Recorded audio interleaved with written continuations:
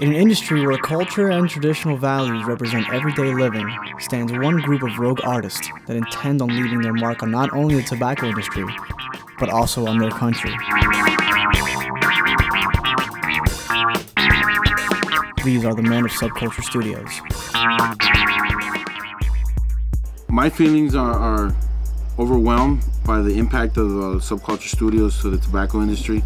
We have a great crew here in Nicaragua, 32 artists. We have graphic staff, we have supervisors supervising the materials that are being made and exported in different areas, silk screening, boxes. We're doing also t-shirts, hats. Weekly we can produce about from 30 to 52 paintings, depending on the style of production.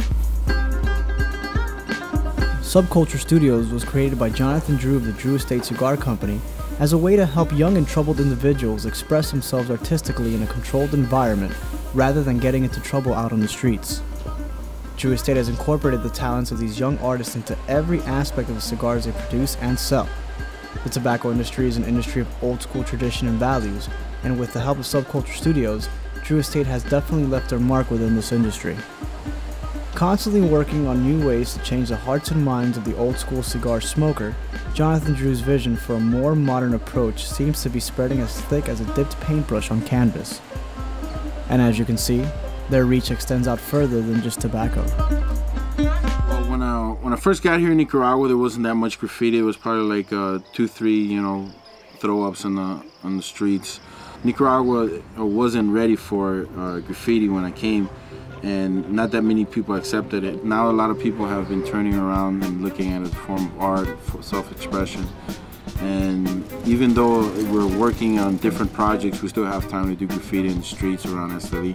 We started this tradition over here between friends, graffiti friends, that every once in a while, every year, we get together and do a graffiti, a mural. We get permission from a local house, and they let us do our own mural, do our own thing. But the first thing they tell me, we don't want no political, we don't want no religious stuff. So we always tell them, no, we're gonna do our own thing. Don't worry, it's just something of graffiti, to a self-expression of art.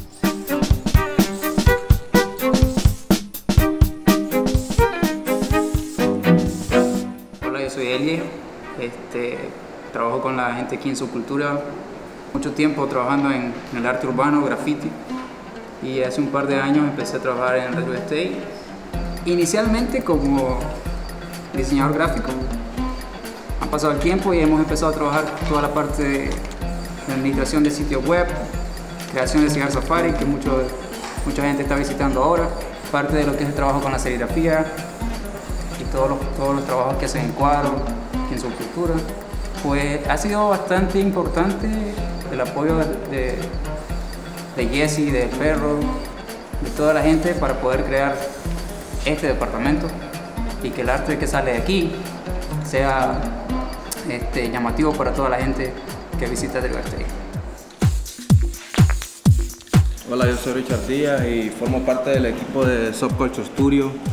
Mi cargo aquí es diseñador gráfico y ya llevo años contribuyendo a la producción del arte que se exporta y el arte que usamos para promover la empresa.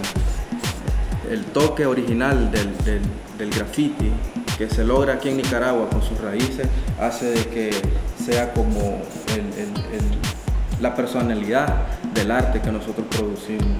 Yo pienso de que eso hace de que el trabajo que nosotros hacemos sea más único, porque somos los únicos artistas de graffiti o el primer departamento de arte que logra tener el impacto que tiene en la industria del tabaco.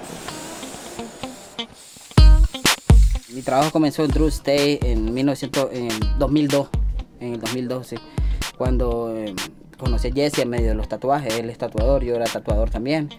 Nos conocimos y él se interesó en que yo trabajara con él una temporada de 2 meses para RTDA en el 2002. Trabajamos y a él le gustó mi manera de trabajar. Jonathan llegó, él vio cómo yo trabajaba. En ese tiempo era una temporal.